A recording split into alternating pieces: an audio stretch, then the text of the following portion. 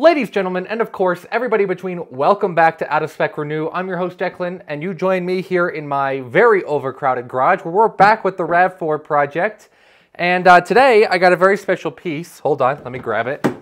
This is a mini VCI J2534. And what this is this is a connector that goes into the OBD2 port in the RAV4 EV and lets it communicate with Toyota software that's used by repair people and Toyota dealers and stuff like that. Consumers aren't supposed to have this software, and so yeah, let's get into it. So I could just plug in a normal OBD2 reader into this port and I would get the error messages, but what this allows me to do is it allows me to see the individual voltages of each module in the battery pack so we can see its real health. To do this, I sacrificed my laptop.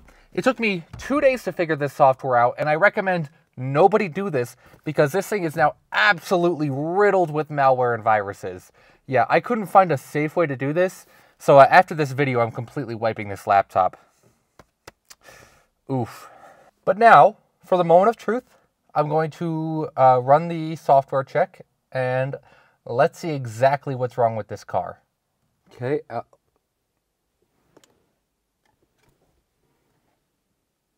Uh-oh. That can't be right. Uh-oh. Okay. So there's a problem. Each of these module voltages are reading 0 volts. Which is bad. I believe they should be reading 12 volts. Is that right? Oh no. I was not expecting it to be this bad. Oh. So.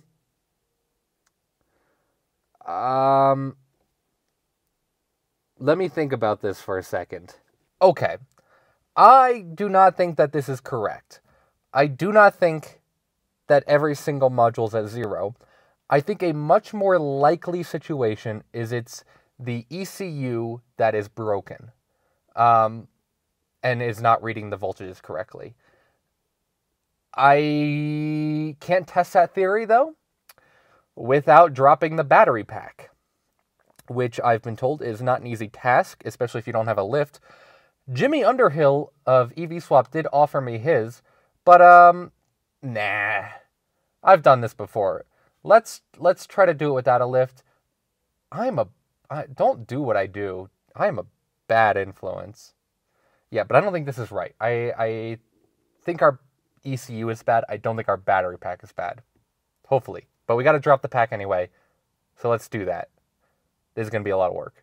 Alright, so I've changed my mind on what we're going to do to start off, and what we're going to do is something really dumb, so this seems like a good time to remind you, don't do what I do in this video, do not treat this as a tutorial. What I'm about to explain is not great. But, what I have here is a 2002 RAV4 EV wire diagram manual, massive, and through a couple days of research in this thing, I've found a strategy that I can exploit, and that is going to be overriding the main contactors of this car to force it, bypassing the safety systems, to let me read its voltages and charge it. Let's talk through that for a second. Alright, let's get nerdy here for a second. This is a contactor. If you don't know what a contactor is, basically, when this thing isn't getting 12 volts into these wires here, electricity cannot go from here to here. When it is getting 12 volts, electricity can flow from here to here. So think of it like an electronic switch. Now, there are 3 of these in the battery pack of the RAV4. Okay, you'll have to ignore my terrible drawings, but these are contactors. So we have our main battery positive going into one of these contactors. We have our main battery negative going into one of these contactors, and this is from our main battery pack. And this one is what's called a pre-charge contactor. So the reason we have a pre-charge contactor is, let's imagine a scenario where we only have 2 contactors. So we close one, and our voltage is still going to be at 0 because there's no continuity. Then we're immediately going to close this contactor. Well, then our voltage is going to skyrocket like that to our 260 volts. This is a very hard power spike on the system. So what happens is we have a resistor hooked up to our pre-charge contactor, which will only let about half of the power through the system. So then we turn on our first contactor, we're still at 0 volts. Then we turn on our pre-charge, and we get about half our volts. And then we turn on our main contactor, and we get the full voltage. So you can see this is a lot better than this because it gives the system some time to warm up and doesn't just throw voltage through the system. So what we first want to do is we want to override the negative contactor and turn this on so electricity can flow through here. Then we want to turn on the number 2 pre-charge contactor so electricity will get their half voltage. And then we'll want to turn on our main positive contactor, which will get us our full power. And then very important, we want to turn off our pre-charge contactor once the entire system is activated because we don't want power going through the resistor. It'll overheat and explode. I know from experience. I'm sorry, Robert. So now the question is, how do we actually override these contactors? Well, it's not as hard as you might think because we have the EV control module right here under the hood, which is the module that controls when the contactors are opened or closed, which means there has to be a signal coming out of this controller that enables and disables the contactors in the battery pack. And lucky for us, I have the wire diagram for just that. This is the system that talks about enabling the charging, which is exactly what we want because we can see these are our 3 contactor enable lines. And luckily these wire diagrams are super thorough and I know exactly where these are. So after much effort, I finally got the connector out. This is the connector we need. And from here, I can see that I need pins 26, 16, and 34. And luckily, I have a diagram in here that'll tell me exactly which pin is which, or I could just count them. Or I could go off wire colors. I'm looking for a violet, a gray, and a pink wire. And those go to respective contactors. So let's figure out which pins we need to get to and go from there. All right, so what I've done here is I've just tapped the connector with some wires. And so what I have here is a very official control board with 3 switches on it that will let me control the contactors, and then these will be wired up to the positive terminal of the battery. So when I flick this switch, the negative contactor should come on, then the pre-charge, then the positive. Let's get this wired up. So I have everything hooked up to the battery, but the only thing hooked up to the connector currently is the positive, so I only have this positive switch hooked up. And now we're going to flick it, and what we need to be listening for is a contactor thunk in the battery. So let's listen and let's see if we can hear it.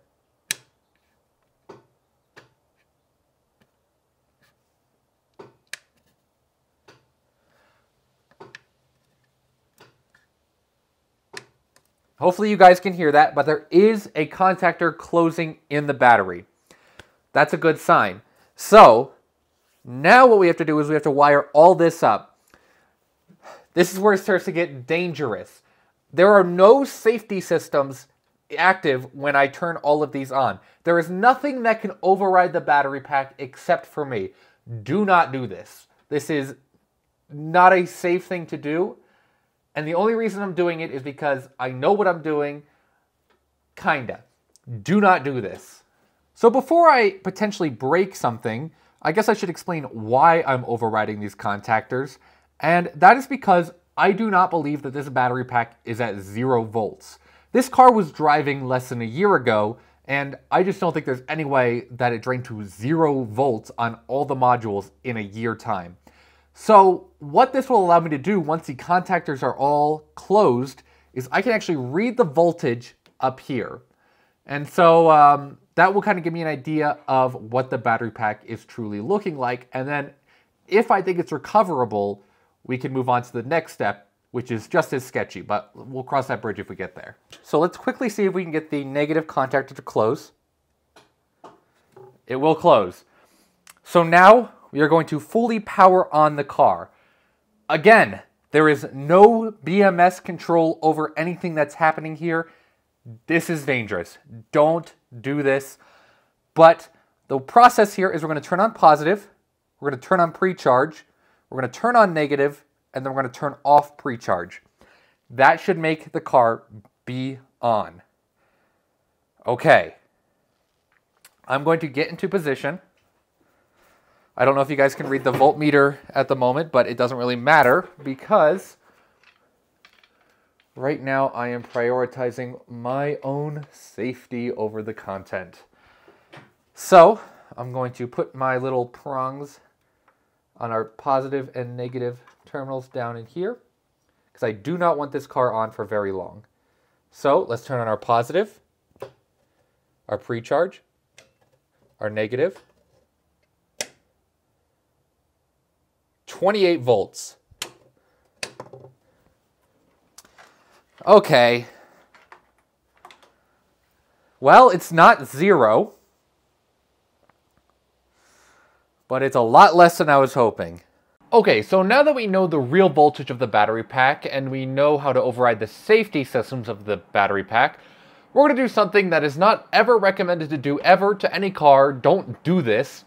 We're just going to try to jumpstart the traction battery. So right now in here we have our 2 connectors for our main battery, and I'm going to start the battery pack is sitting around 27 volts right now, and I'm going to pump it with voltage, and I'm going to slowly raise it until it's around 200 volts and see if we can't get it to take a charge from its real charger at that point. So I'm going to hook up my DC power supply. This thing goes up to 200 volts, and it only provides 1 amp, so it's nice and slow, and it's probably going to take me a day or 2 to charge this fully up. But let's go ahead and hook this up and see if we can't jumpstart a traction battery. Don't ever do this. Alright, so we're back. Next day, it took around 20 hours, I want to say, to get fully charged. But now we're sitting at 180 volts. And the reason I haven't gone to 200 is because it starts making a weird noise if I go over 180 volts. But it's holding 180 volts, which is a good sign. It still means that the battery pack is very, very dead. This battery pack is supposed to be around 260 nominal. But hopefully this is going to be just enough to get us to be able to plug it into the wall and get it to charge on its own systems. So we don't have to keep overriding the safety systems. So what we're going to do now is we're going to push this over to the charger because the only place I can actually plug in the charger is next to my garage.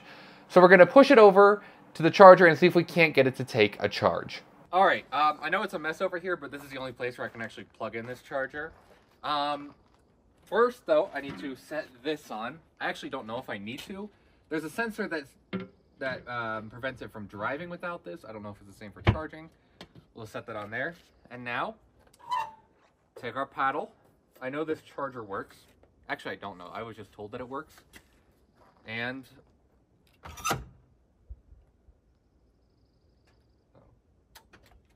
clicks. Oh, no way that just worked. Oh my god. I 100% expected that not to work. Oh my, it's taking a charge.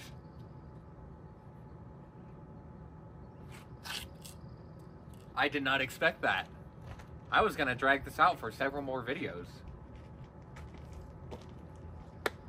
Well, I guess I'll let it charge for a little while, a couple hours. And then let's see if we can't get it to drive. I did not expect this to work. All right, so I let it charge until it stopped charging. So we should have a full battery. Doesn't matter. Let's just see if it'll work. Key in, foot on the brake.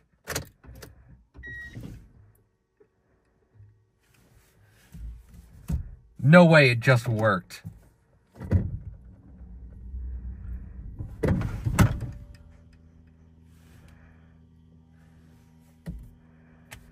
No warning lights, full battery, our voltage is nice and high. Did it really, I did not expect it to be this easy to fix. hold on. Let's take this down the road real quick.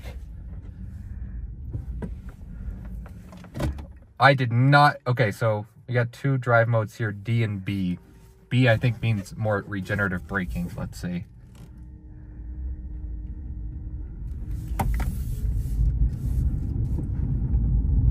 No way she just works. No warning lights. Our voltage, hold on, let me floor it here and let's see if our voltage drops. So let's get into the road here. All right, I'm gonna floor it. Let's see if our volts drop. Didn't even budge. Did I already fix it?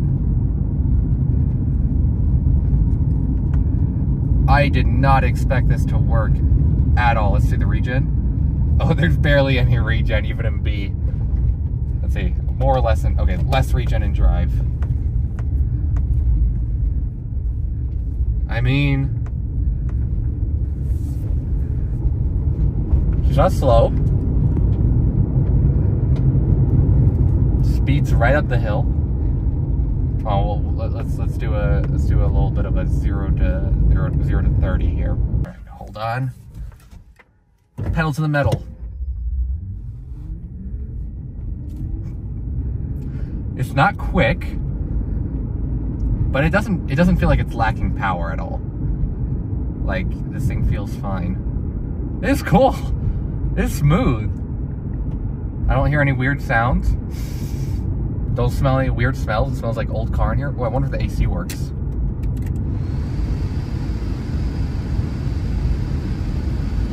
That's something to test out later, because that'll absolutely ruin my audio. I cannot believe this thing just...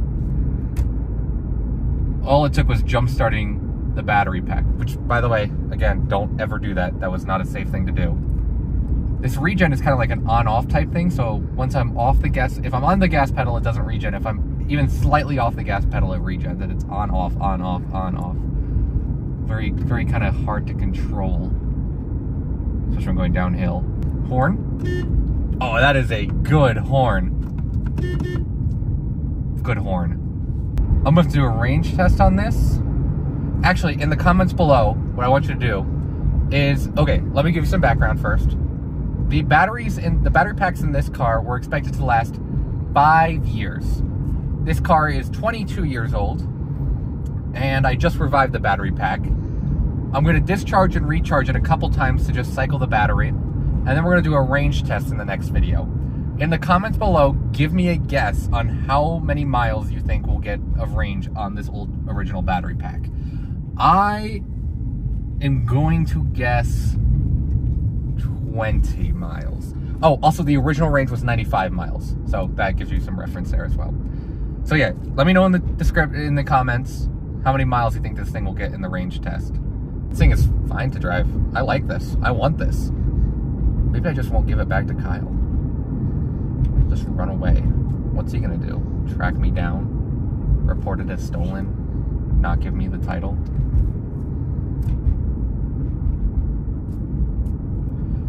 Man, I want one of these. This thing is great. That's going to be it for this video. I hope you guys enjoyed. Yeah, this video didn't go how I expected. I did not expect to fix it in this video. Oh, well, I guess I got to come up with more content now.